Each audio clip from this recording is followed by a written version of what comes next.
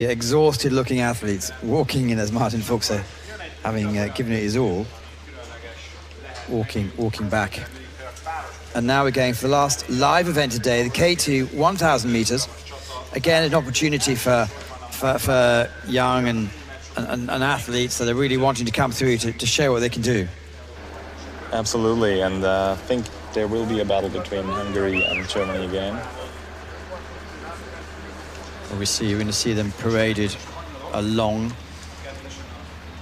So there's Roxana and Elena MERONIAC from Romania. Romania have really put some really solid teams forward in the last couple of years. Lane 3, Stepanova and Svetlana CHERNIGOVSKAYA. This is also a really good crew. Stepanova is battling over years also in K2 500 meters. And BRÜSSLER and Melanie GEBHARDT. I know that Melanie GEBHARDT was ill the last week, so they don't really know on which level they are competing now. And Tamara, which is just a household name in this sport with Erika MEDVECZKY. Then Poland in lane 6, ISKRZYCKA and PASZEK. And the Canadian double with Natalie, Davison and Alanna, BRAY-LOUGHEED. Bit of noise for the Portuguese, Sara Sotero and Rita Fernandez. Let's hope they can do something here. And finally, Denmark, Nusden FUNCH. This is also quite a young crew.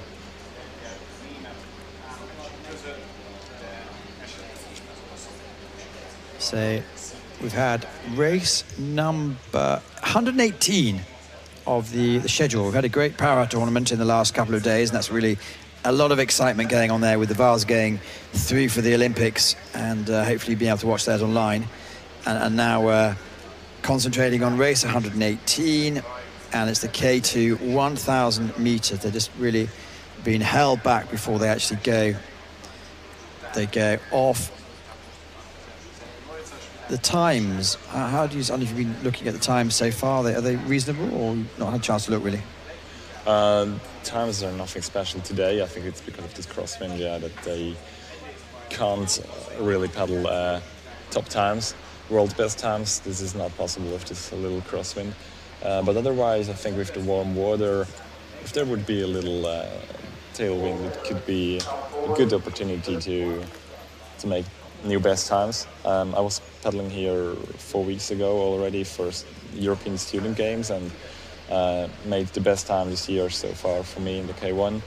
So how did the Student Games go for you?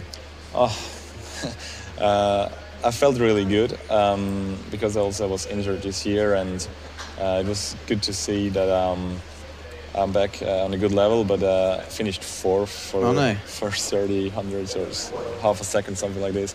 And this is the place where nobody wants to be.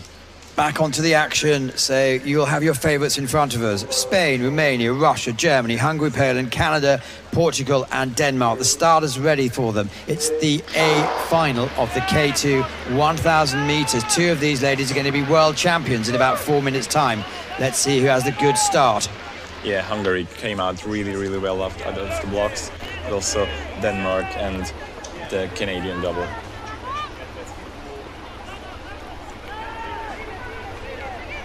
There we have the familiar green shirts of Hungary. You put on the green shirt, you've either done something well or you have the potential to do something well. Their stroke rates, how are the stroke rates going? Yeah, you can see that Hungary is quite low with their stroke rates, compared to the boat under them, like Polish teams or also the Danish crews.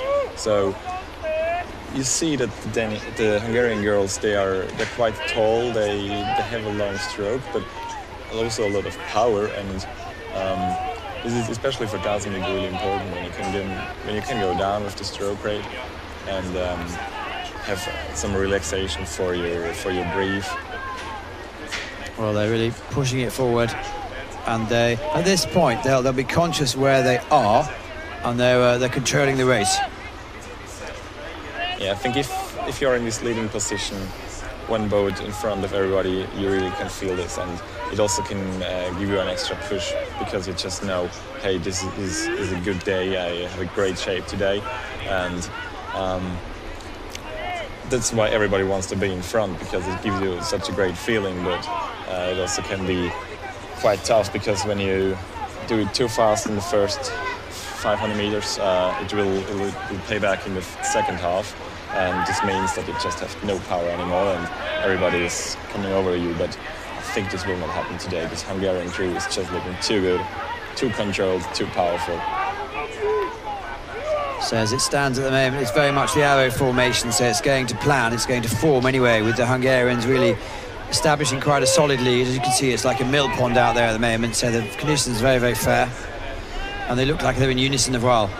Yeah, absolutely. You can see this now with this perspective, that every stroke is the same. Also the technique, they look really synchronous, and we don't see it because of this brake deck, but I'm sure also the legs are doing the same at the same time. And this is so important, and in the same way very difficult to have this in the K2, that just everything is the same at the same timing.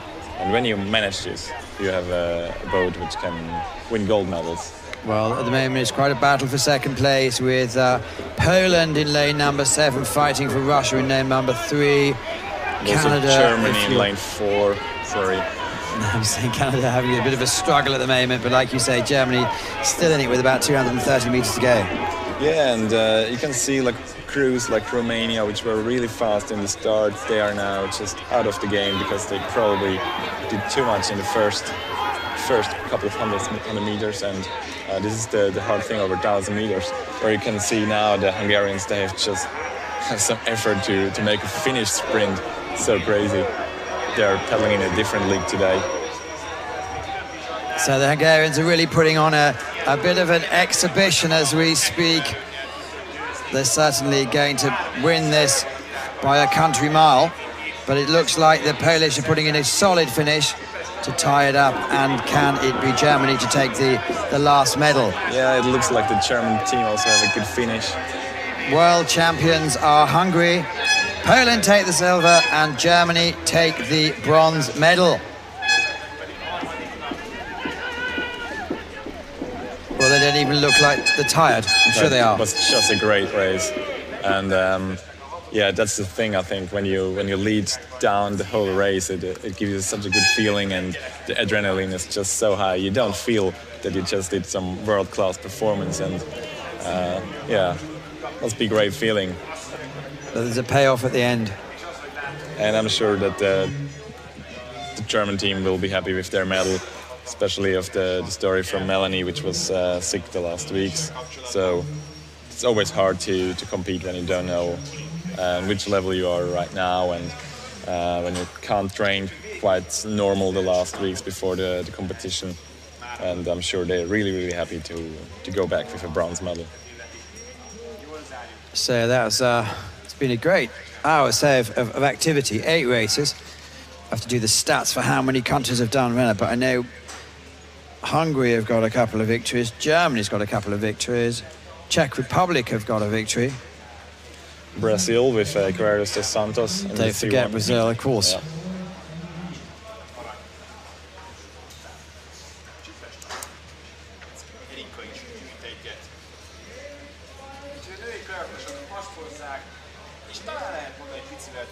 So it's actually, this one's gone to form. Here we go.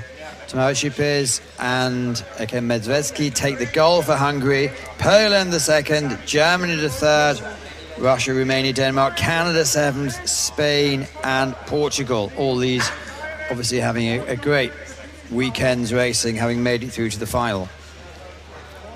We're just going to about have another ceremony for you.